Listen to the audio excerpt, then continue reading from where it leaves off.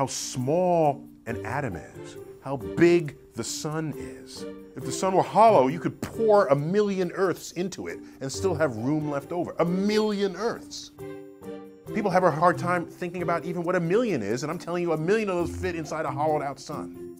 Not only that, I'm just show you how small a molecule is. There are more molecules of water in a cup of water than there are cups of water in all the oceans of the world.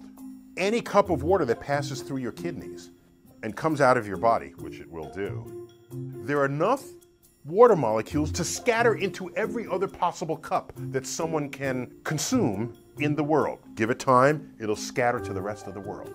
This means that for every cup of water you drink, it very likely has molecules of water that pass through the kidneys of Genghis Khan, of Jesus. Things like this are mind-boggling simply because it's hard for us to even understand how small these particles are and how prevalent they are around the world. So these are two of the greatest challenges that the astrophysicist has in communicating our trade.